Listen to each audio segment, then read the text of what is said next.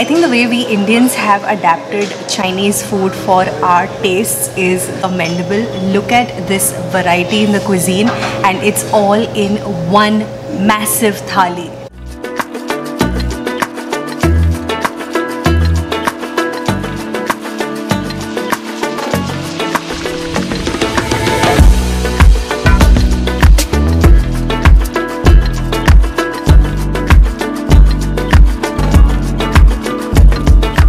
Hi everyone and welcome to SugarSpiceNice. My name is Shweta, and in this video I am taking you with me for some delicious Desi Chinese food. I'm here at Masaledaar by Mini Punjab in Thane. I'm here to check out the biggest Desi Chinese thali in India, and trust me when I say big, I'm not kidding. This is massive.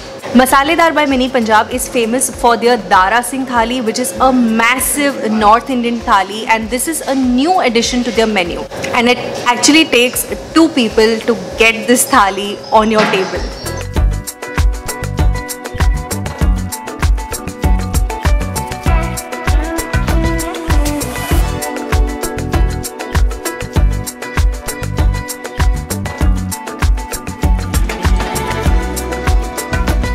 In this thali you get 2 soups, 6 appetizers, 4 main course dishes, 2 rice, 2 noodles variety, 2 accompaniments, 5 sauces and 1 dessert. So here is the entire thali, and it's just impossible for me to get the whole thali in a frame with myself because this is so big.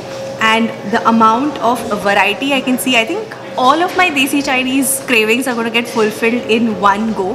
Now this is a thali which is of course not for one person. You come and you share, so it can be shared by 4 or 5 people.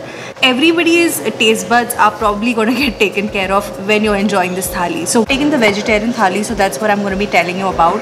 And in the end of this video, I'm also going to leave what you can expect in the non-veg thali. There are 2 soups in this thali. One is a vegetarian manchao soup and one is a sweet corn soup. Even the soups are shareable. Trying the manchao soup now. For me, manchao soup is a favorite, especially in cooler months or the rainy season, because it's got a ginger garlic, strong ginger garlic flavor. Manchao soup and fried noodles inside it is the way I like to have it. Fried noodles are one of the accompaniments. There's just something about this combination that I absolutely love. The other soup in this is the sweet corn soup. It's got a little bit of corn and I think a lot more French beans and carrots. I'm going to be trying the starters, and the first one that I always get attracted to is honey chili potato. So here the potato is chopped up like fries. It's not chunky and it's looking really good. It's kind of a little crispy. It's got that nice hot, very slightly hot and sweet taste. Now let's try the veg crispy. Trying the crispy pieces on its own first. Veg crispy here is very different. It is not tossed in that red sauce, but it's instead tossed in a green sauce, which is with coriander and I think a little bit of chili as well. So interestingly, in their sauces they have a red Szechuan sauce and a green Szechuan sauce. The green Szechuan sauce is something that I haven't seen. It's a green chili based sauce. Now I'm trying the spring roll. I think the spring roll has bits of paneer inside. It's a vegetable stuffed spring roll and not a noodle stuffed one. And you get 4 pieces of spring rolls. So if you're splitting the thali amongst 4 people, each one will get 1 spring roll. This is something that I've never tried before. This is a veg lollipop. Normally I see all of my non-vegetarian friends eat a chicken lollipop, but vegetarian lollipop is something which is new for me. And the best part is the stick that it comes on is actually cane.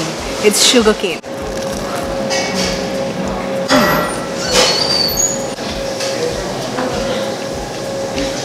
Outer part is crispy and crunchy, and how like every bite there's a crunch, and inside the stuffing is really like properly mashed and almost kind of like creamy, and there's a bit of cheesy flavor. There's garlic, potato. It's actually mashed paneer, which is why it is so, I don't know what's the right word for it. If you know, then please leave it in the comments. Now I'm going to be trying paneer chili, which is my favorite Desi Chinese starter. So this actually doesn't have that much of capsicum, and I kind of look forward to capsicum in a paneer chili dish, but it is super tasty. It is that typical garlicky flavor and slightly hot and sweet kind of sauce, and there are bits of chili in it which keep giving you that sort of feel, but it's yum. We also have momos. I think the filling of the momos again is a little bit on the creamier side. Next thing that I'm trying is crackling spinach or crispy spinach. Now if you're a true Desi Chinese lover, then you'll know this dish. It is something that is so simple but so tasty. Spinach with a crispy feel, and it's got that sweet flavor. It's got that hot and sweet flavor. Actually depends, different places do their flavor differently. So this one is not really sweet, it's more on the salty side. The other accompaniment that they have is fried noodles, and that is something which can go on top of any gravy. It can go with manchao soup like I showed you, or you can just dip it in some Szechuan sauce and enjoy. Another side dish that they have is Chinese bhel. It's basically fried noodles tossed with different sauces with a little bit of capsicum. Its typical flavor is that of sour and sweet, and that is what I love about Chinese bhel. So far I've thoroughly enjoyed the Chinese bhel. It is so good. I'm going to be trying the main course dishes, and first I think I'm just going to be trying them on its own. That is the thing about Desi Chinese. Like if you're having noodles and if they are flavored enough, you don't really need a gravy with them. Trying the Malaysian noodles. These are flat and slightly more broad. This is a very subtle flavor to them. It's not overpowering. Now I'm trying the burnt garlic Hakka noodles. Fried rice and Hakka noodles is something that I thoroughly enjoy. It's not too much of a flavor. It's that subtle burnt garlic feel, and I quite like that. I think the flavor of garlic has just gone deep inside this. Now I'm going to be trying the Szechuan rice.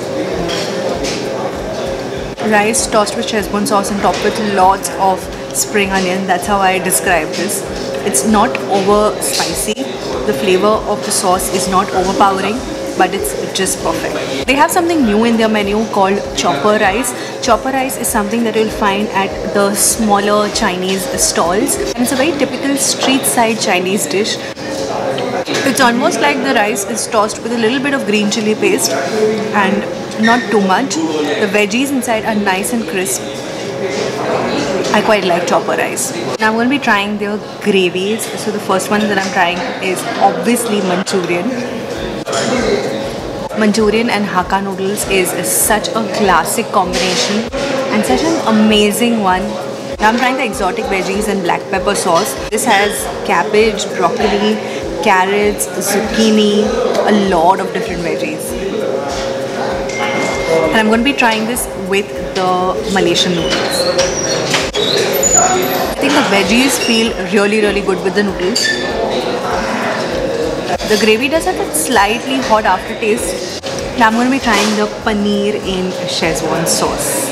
I love a good Szechuan gravy. In fact, Szechuan rice, a bit of noodles, Szechuan sauce and fried noodles on top. That's a dish in itself. If you know the name of the dish that I'm talking about, then leave that in the comments. I honestly don't know how hot this combination is going to be, but let's try it.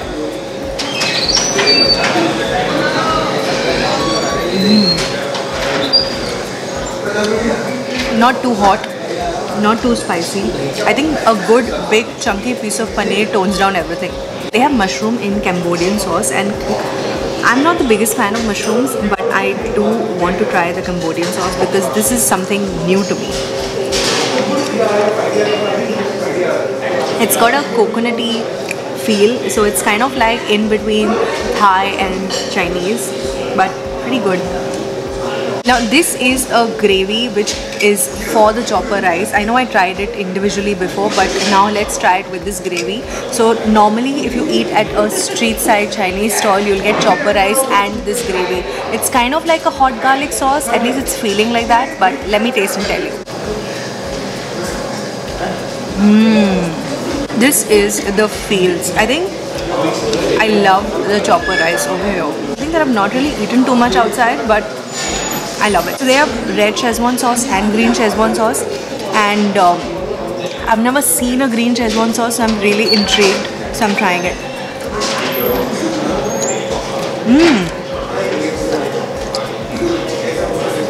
It's almost got a nutty feel to it. I think there's peanut in it, but it's not that spicy. I think for me, I prefer the red Szechuan sauce. Now this is a thali that you can share amongst 4 to 5 people. So think of it like a buffet on your table, and you just keep taking whatever you like. It's a limited portion, it's not an unlimited thali, but the quantity is sufficient for 4 to 5 people. And they've taken care of a lot of things. For example, the pieces of starters, each one can get one. The quantity of rice, the quantity of gravy, the variety. So if somebody doesn't want rice, there's like 2 different kinds of noodles and vice versa. And even in terms of sauces and gravies, I think there's quite a bit to enjoy in this. After you've savored the whole thali here, you get dessert, and the dessert here is one of my personal favorites.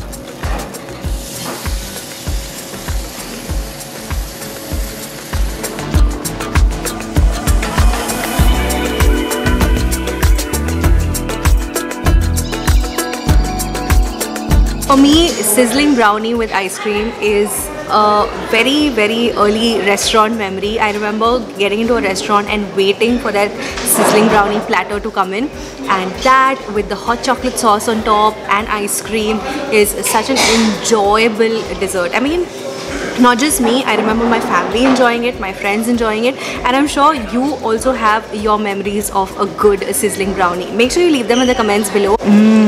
I like that it's topped with nuts because everything is so sweet on that platter, kind of breaks that.